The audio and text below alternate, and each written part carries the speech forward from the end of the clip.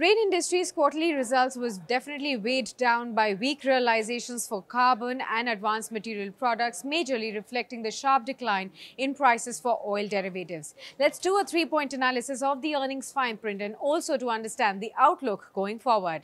1. Q4 CY19 result highlights. Well, carbon products revenue declined by 21% year-on-year, mainly on account of steep decrease in realizations. Sequentially, lower realizations were particularly visible for CPC, that's calcined petroleum coke, but this was more than offset by better volumes. Now, in spite of this, the profitability per ton for carbon products has been quite stable. Now, note that in the previous quarter, the company was able to get rid of its high-cost inventory, which has helped segmental margins to normalize to near historical levels. Now, in case of the advanced materials segment, sales volumes were definitely affected by the lower demand for these products, and that has to be something which needs to be watched out for. 2. What are the other observations then? Well, sequential improvement in calcined petroleum coke volumes sold point towards actually the normalization in the production volume. Now, note that the company's earlier business model also required it to import the calcined petroleum coke from its USA plant and then blend it and re-export it. But due to the import ban, the company is now able to pursue this blending process, which helps in margins as well.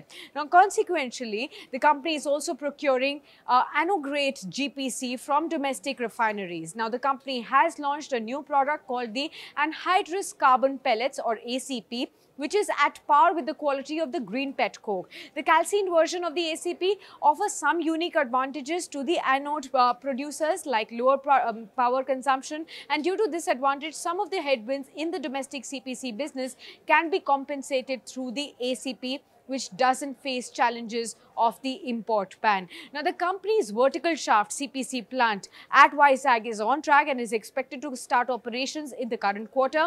Further, the hydrogenated hydrocarbon resins plant at Germany is also slated to start the operations from Q2 of 2020. Now, plant commissioning has been delayed due to the hindrance in getting the supply of some of the equipment from Italy on account of the coronavirus scare.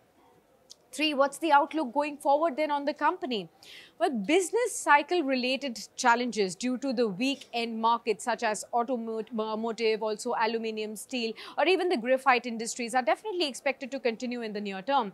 In addition, the coronavirus epidemic related to the supply chain and also the demand distortion is a big challenge that the company faces. The company's balance sheet is on the mend. Currently, the net debt to EBITDA is at 3.8 times, which definitely the company wants to reduce to 3 times of the calendar 20 earnings. Now, in sum, the company has been able to tackle a few of the structural challenges due to the business cycles that they have been facing, also the regulatory agencies and the loss-making product lines as well. The company has also resorted to the product manufacturing and also restructuring of operations to handle that. At the same time, some of the business cycle related challenges, they remain, which are likely to depend on a recovery in the global growth per se from here on. Since the stock trades at an inexpensive valuation of 4.5 times CY21 estimated earnings, we at Moneycontrol Research believe that it can be accumulated in a staggered manner.